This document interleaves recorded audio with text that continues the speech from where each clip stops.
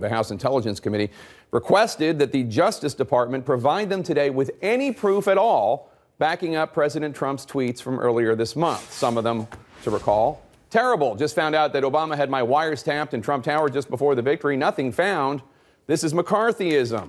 Is it legal for a sitting president to be wiretapping a race for president prior to an election? Turned down by court earlier, a new low.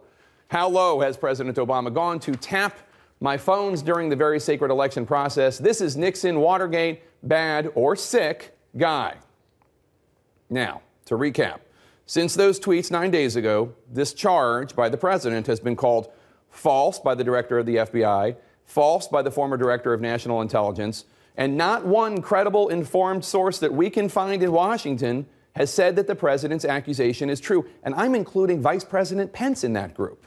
To say that members of the House Intelligence Committee are expecting reams of paper to prove this charge coming their way today, well, that would be doing a disservice to the members of that select committee. And we as a nation, we've had to live in this farce for the last 9 days, where defenders of the president have twisted themselves into pretzels to try to suggest the possibility that the tweets weren't preposterous by rejiggering the facts of the tweets to try to make this wild and unfounded claim by the president seem to live somewhere in the vicinity of the neighborhood of possible. I think there's no question that the Obama administration, that there were actions about surveillance and other activities that occurred in the 2016 election. That is a widely reported activity that occurred back then. The president used the word wiretap in quotes to mean broadly surveillance and other activities. So to break out White House Press Secretary Sean Spicer's Trump to English dictionary, by Obama, President Trump meant the Obama administration. By wiretap, he meant any kind of surveillance.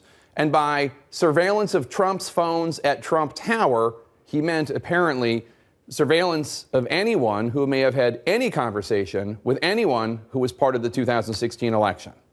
Sometimes revisionism is so blatant, it's not revisionism, it's just a complete rewrite. He didn't mean Obama had his wires tapped at Trump Tower.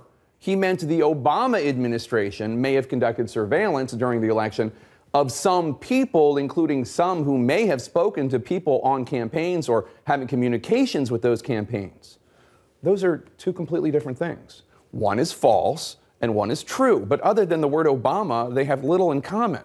As with so many of these unfounded charges, 3 to 5 million illegal votes, the highest murder rate in half a century, and on and on.